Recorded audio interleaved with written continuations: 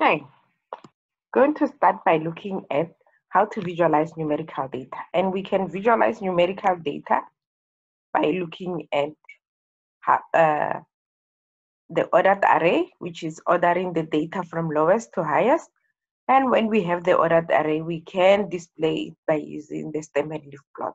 In the next session, we will look at the frequency distribution and histogram and polygon. Okay, let's start with the ordered array. Like an ordered array, it's how you arrange your data from the lowest value to your highest value. It's by ranking the data. And using the ordered array, we are able to show the range of your data by using the minimum value and your maximum value. And also, it helps with identifying the unusual data, which are data that are outside of the norm, data that is way outside, far away from the rest of the other data. Okay, so let's look at an example, and this week's example is the FMCG. So we're going to look at the age of the shelf packers. So we know how many shelf packers we hire at this grocery store. So if we want to analyze and see the type of, or whether we hiring older people to pack the shelves, or we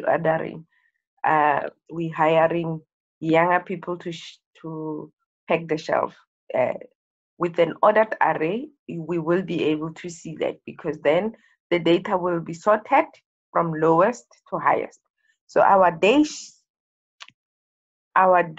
packers, they start with the age of 16. If these are our ages of our day shelf packers, they start 16 years of age, 17, 18, up to 42.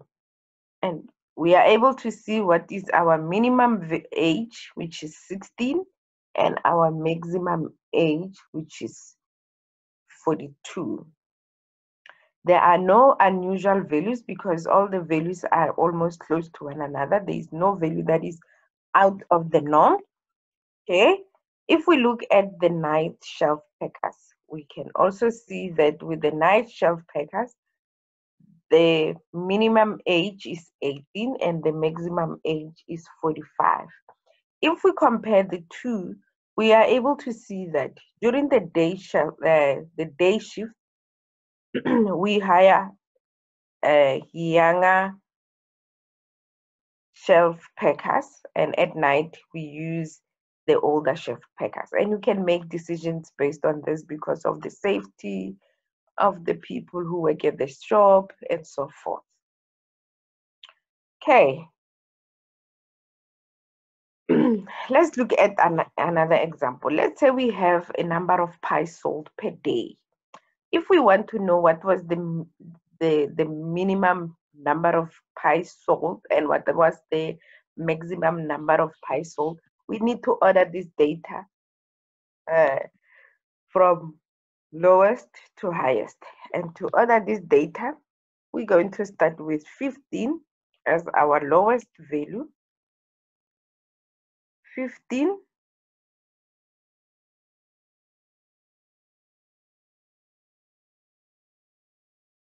And our lowest value is 15, followed by 25, followed by 27, followed by 31, followed by 35, followed by 41,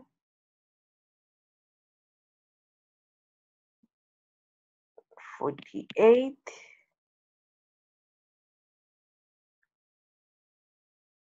51,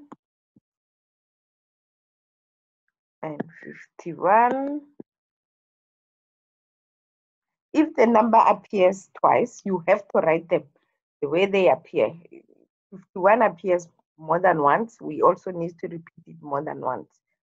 The next number that is following is 57, and the last number is 62. As you can see, the minimum value or the lowest value is 15 and the highest value is 57. And by looking at this, we also don't have a number outside of the norm. Let's say, for example, we had 2. So if 2 was part of this, then 2 will become our outlier because it's far away from the rest of these values. Or let's say we had 120. One day they sold 125 because they had special. 120 will be our outlier. So because 120, it is outside, or it is an unusual number as compared to the rest of the other numbers. And the same with the 2. It's an unusual number, why they would have sold only 2 parts. There is your exercise. You can do the exercise to create an ordered array. Thank you for listening. The next video, you're going to learn about stem and leaf plot.